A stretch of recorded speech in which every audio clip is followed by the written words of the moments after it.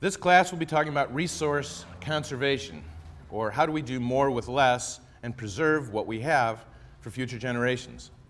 This is a class that covers a wide spectrum of thoughts, ideas, materials, and resources, from water to lumber.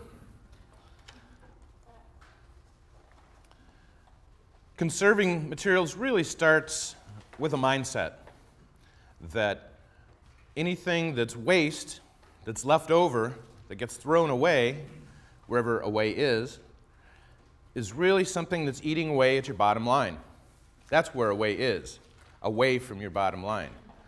Think of a 2x4 that ends up in the dumpster. What did it take to get that 2x4 to your job site?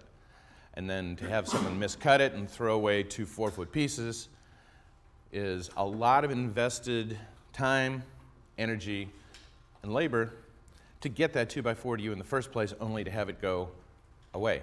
So what we're going to look at is job site recycling, waste management. How do we take control of the stream of materials that flow through our world? Recycled content, as we talked last week, looking at closing the loop, being able to put recycled stuff back into a home where it belongs and give it a permanent place to rest. Water is a key component to the 21st century. We're going to talk about how do we manage that wisely. Landscaping. What kind of landscaping?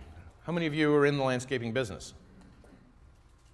Think of, anybody of you mark up your subs? Yes? Well, you're missing a whole component to your business if you're not bringing a landscaper in as part of your team, completing the whole thought. Because site and buildings, handshake, go hand in hand. And so we really want to have a whole thought around controlling the thermodynamics of our buildings. We get to resource conservation through a variety of mechanisms, media, techniques, materials.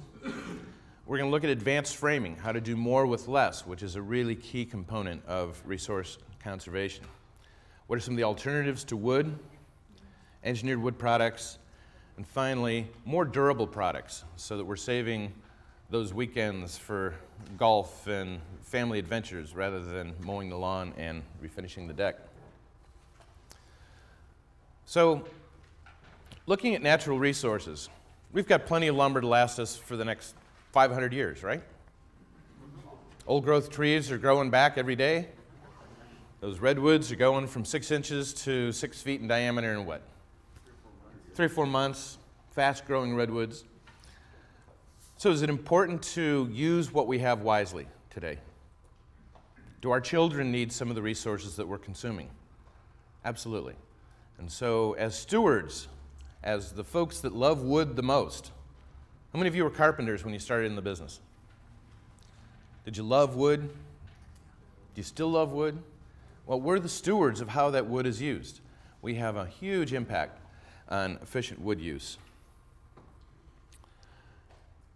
In nature, there's a concept that there is no away because waste equals food. The waste of one process turns into the food for another. So a tree falls in the forest and it turns into food for fungi and bacteria and turns back into nutrients in the soil from which spring other plants. Somehow, in the last 50 years, we've lost that concept, that everything can be recycled, and in fact, in nature, everything is recycled. We need to come back to that mindset. What is waste? How does it become food for a recycled content product in its next lifetime?